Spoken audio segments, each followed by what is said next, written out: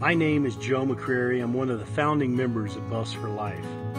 Last Wednesday, July 26th, we had 15 offensive linemen from the University of Colorado visit 25 plus kids at Children's Hospital in Aurora.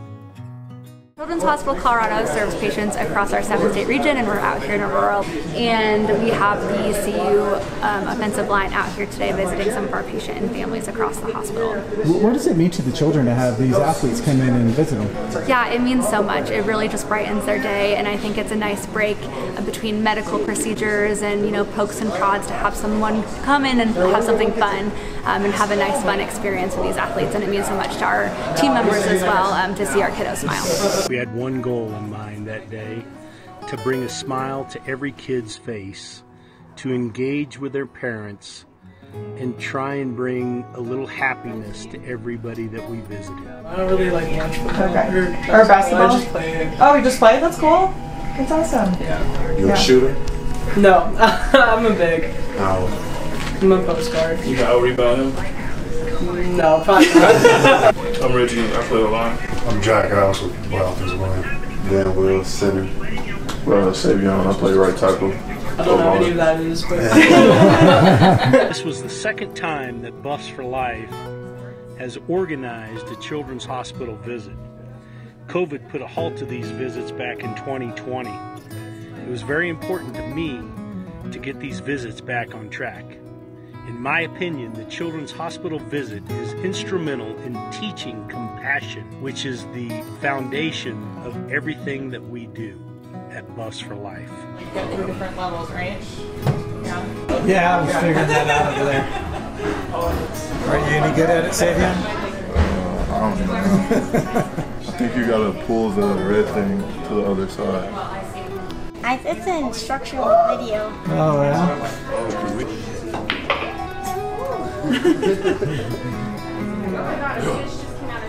Should try to play video games with the phone finger on.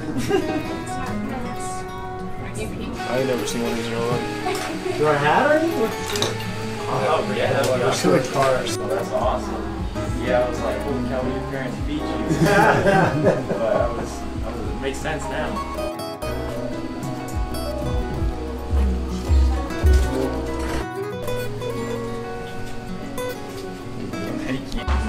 Really? That's awesome. That is awesome news. What's your sister's name? My sister's name is Adelaide.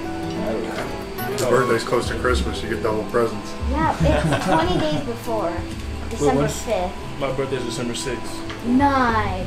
That's awesome. All right, Evan, so tell me about your trip. It was awesome. I think we were all kind of looking forward to it all week, just to see some kids and make sure they're doing all right. And it was super easy to talk to them, and just kind of like humbling experience, and it makes you feel good knowing that these kids are happy to see you and you can talk to them and just give them that kind of experience. So I was super happy to come here today. It was a great experience. Our main goal was to make kids smile, and I feel like we did a pretty good job today with that. We got up on the 7th floor today and we made a lot of kids smile, and we got free swag out there for them. We got them a hat and a foam finger, and they looked real excited for it. Yeah, a lot of kids get signed hats today? Yeah, it was mostly signed foam fingers, but yeah, they all got a hat and a foam finger if they wanted one, so we're happy to do it. It was very good. Just putting a smile on the kids' faces was really fun. Going around visiting a whole bunch of kids, so had a really good time with my guys. We signed a lot of CU swag and gave it to them, so hopefully they'll be wearing them. These student athletes got to see some suffering, some signs of hope, some signs of healing, and people struggling to move forward in their everyday lives. It put a lot of things Go Buffs! into perspective as these young men are getting ready for summer camp. Overheard in the elevator on the way down, one of the student athletes said, "Wow, this was awesome. I hope we can do it again."